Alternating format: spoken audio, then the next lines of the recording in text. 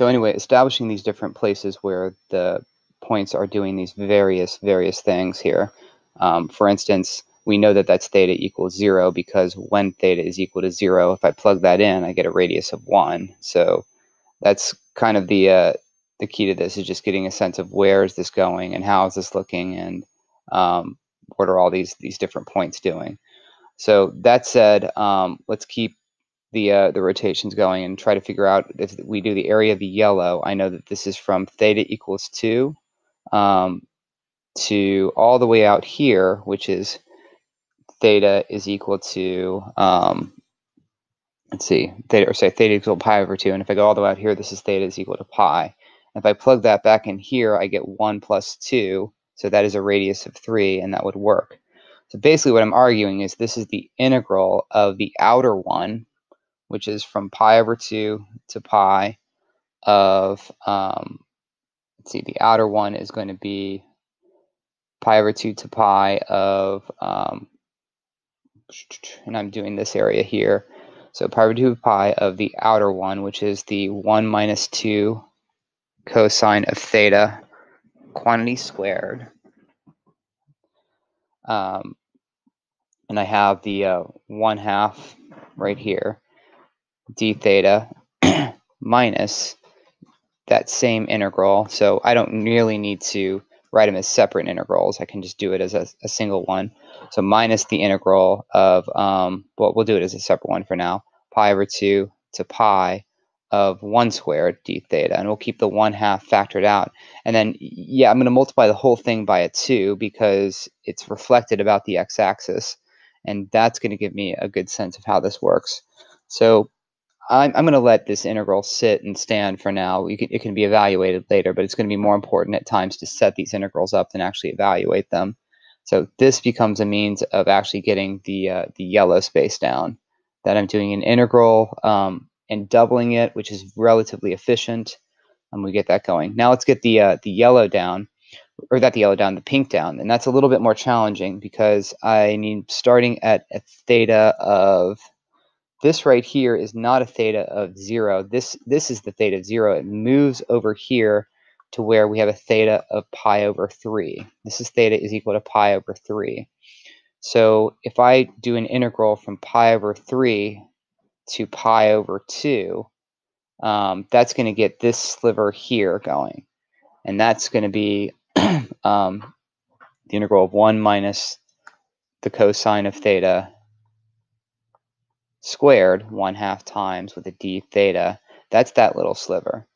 Then we move to add the outside piece. So we want to add this region here, which is that's a difference. That's going to be an integral from pi over 2 to pi of 1 squared d theta, and then 1/2 times, minus, and I want to get this little piece here. Now this little piece is a little bit strange. It's not an integral from pi over 2 to pi. It's actually, if I go from here to here, it's an integral from theta is equal to 0 to theta is equal to pi over 3.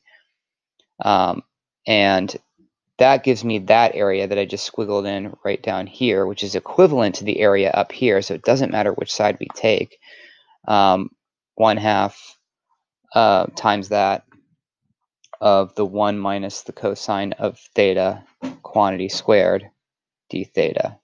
So all of this is that would be the area of the pink one.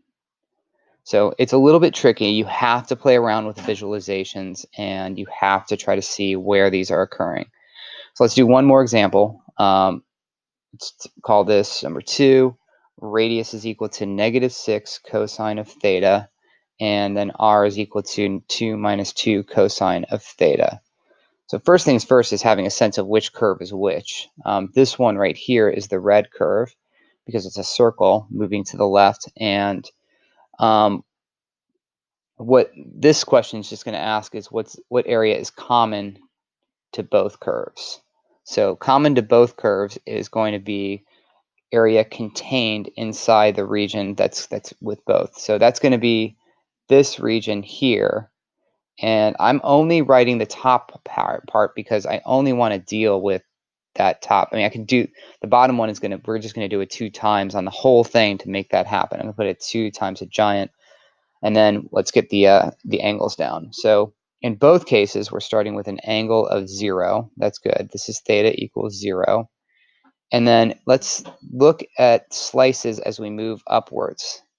Slices being radii moving out from that.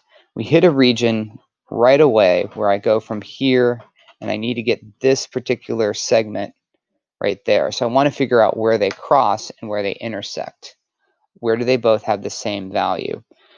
You can see right here that that's in an angle of 2 pi over 3. So with really, really nicely labeled graphs, don't forget we can just get an angle right here of 2 pi over 3. So this curve, we're only going to do the area of the red one, 1/2 integral from 0 to 2 pi over 3 of the red curve, which is -6 cosine of theta quantity squared, d theta. Then we're going to add let's do another sweepage. That's just going to be the green curve now for the rest of it. So we're going to add 1/2 integral from 2 pi over 3 to pi of the 2 minus 2 cosine of theta squared d theta. And that is a setup. You can kind of do the entire integration from that point, but that's the bigger picture setup of the whole thing. Just as a refresher, if you're doing this by hand and you're actually trying to figure out these integrals, to integrate cosine squared theta requires you to know the cosine double angle identities. Cosine squared minus sine squared, or 2 cosine squared theta minus 1, or 1 minus 2 sine squared theta. And the substitutions you do are the key to doing that. But the questions usually just have you set it up. So that's all for now.